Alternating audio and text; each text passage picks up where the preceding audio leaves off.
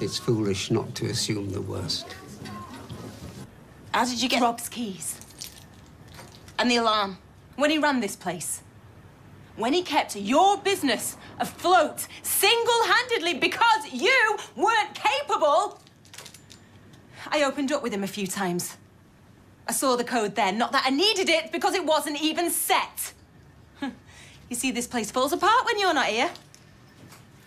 Tracy, why? You know why. You know what you did to me! Listen, I did what I had to do, and it killed me to do it. Okay? And I do not need this on top of everything else! Get out of my way and give me those. No! What are you gonna do? You going to keep me hostage here? Hey, Tracy? I mean, is that the plan? Because, you know, even by your standards, that's a bit pants. Now move, come on. I said no! And I said shit! Right, that is it! I've had enough, I'm calling the police. No! No, please! You give me one good reason why I shouldn't! I loved him! And he loved me! There you go. Thanks, and I hope you left the office tidy. No. You never mentioned Hale Barnes earlier. Well, I didn't think it was relevant. You making a brew? No. I just wanted to hit you where it hurt. This place was the only thing I could think of. When are you gonna get it into your head? What happened wasn't about you, Tracy.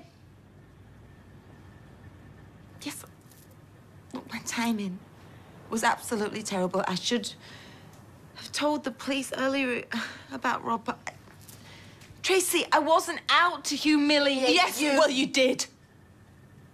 Tina was knocking off your husband. Why couldn't you just let it lie?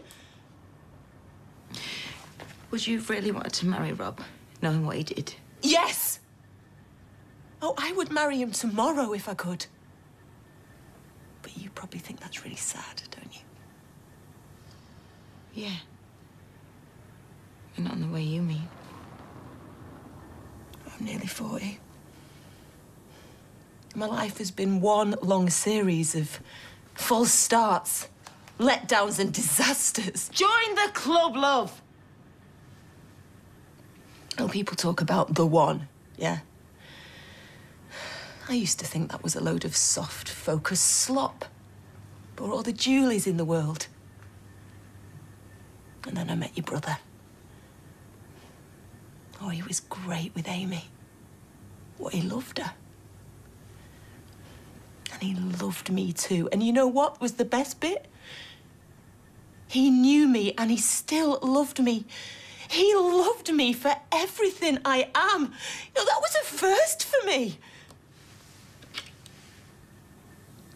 If it's any consolation, I know exactly how you feel. No, you don't. Yes, I do. No, because me and you couldn't be more different. You've got money. You've got power. People like you. I've got nothing. You've got Amy. Oh, well, I've already ruined one person's life. I don't want to ruin another. Do you know he won't even let me go and see him? He's never going to forgive me for what I did. Never. Well,